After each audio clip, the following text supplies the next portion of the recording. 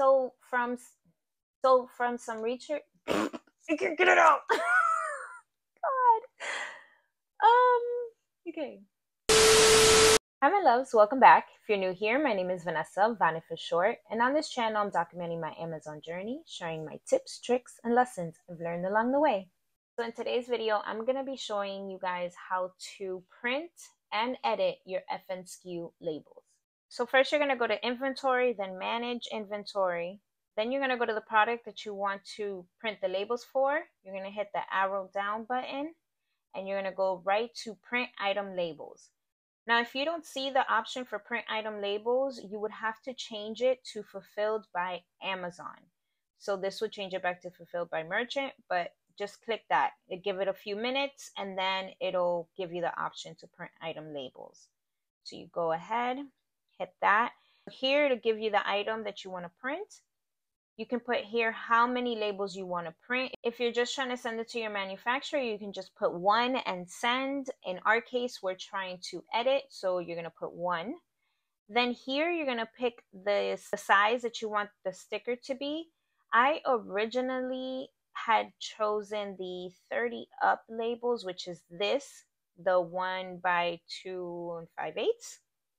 But that is a skinnier label. It's basically like this size. It's tiny, it's slimmer, and how I want to edit my label today is to add the warning sign. So this skinny label is not going to work because I need more space to add the warning information on the label. So for this example, I'm going to use the 20 up labels, the 63.5, because this will have more space. You're going to print the barcode, you're going to hit OK, and then it'll download for you. This will pull up the FNSKU. So this is the actual barcode, this is the unique number, and this is the name of the product that you're selling, and it's sold as new. So what you're going to do, you're going to screenshot this and you're going to capture the image. Then what we do, we put it on our desktop. That's how I do it. So after that, I go to Canva. Canva is a website that I go on to edit or create my Instagram posts, my YouTube thumbnails. So this is a great way to edit our labels. I go right up here to create a design. Then I go down to custom size. I put 500 by 500 pixels, create new design. Then it'll take me here. From here, I can upload or drag my image on there. And it'll start right here. We'll put it on there, then we can make it bigger and fit neatly in the middle of our template. Before I continue, I wanted to remind you that when we were creating our shipping plan, you can select if you want Amazon to add these labels on for 55 cents, or you will do it, or your manufacturer will do it. I recommend that you put by seller, so meaning you do it yourself or your manufacturer, because having Amazon do it is definitely going to eat into your profit, and that's something that we don't want. If you want to refresh around that, I'm going to link that video in the description.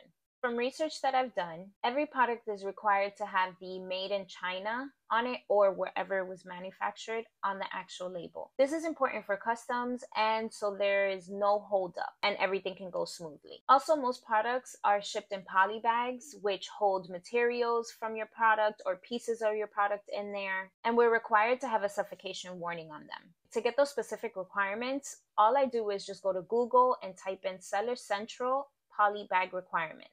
Here, it'll give you the information for the poly bag. So poly bags with a 5-inch opening or larger, measure when flat, must have a suffocation warning. And then right here, you can just easily copy this and paste it onto your warning. Here, it's giving you the print size. So if your packaging is 60 inches or more, the print size should be 24 point, and so on and so forth. I'll put the link to these specific requirements in the description for you guys. Okay, now back to Canva. We're gonna go right over here and hit text. Then you're going to add a subheading. You can edit this and add Made in China or wherever your manufacturer's at, where it was made. It'll put it to the middle with that line. Perfect. Then you can go to elements, and you can look for a warning sign. And this is a good one right here. We can bring it down, make it smaller. You can also make this a little smaller. I put that right there so everything can fit. Then I'll go back to this Amazon warning. I'll copy it, come back here, go back to text, and we'll do this one and just paste that on there. Bring it down, make it smaller so we can see it. And remember to stay within the minimum size print. So I am going to I'll do 10. Line this. Adjust it how you please. Then you can look at it. It all meets the requirements. It's 10. As long as it looks good to you, then you can go ahead, hit share, download, and you can pick.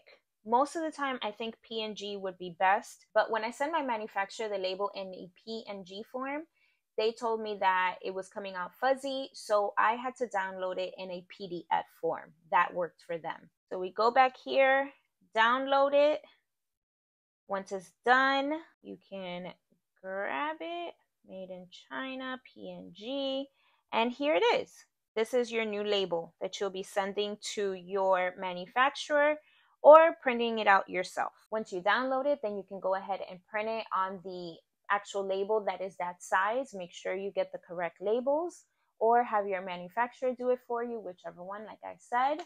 And it's just those 2 steps. Pretty simple, pretty easy. But as always, if you have any questions, please leave them below and I'll definitely answer you. Hopefully you guys enjoyed this video. And if you did, please hit that subscribe button and the bell so you're always notified when I upload something. And as always, I'll see you guys soon. Bye, my loves.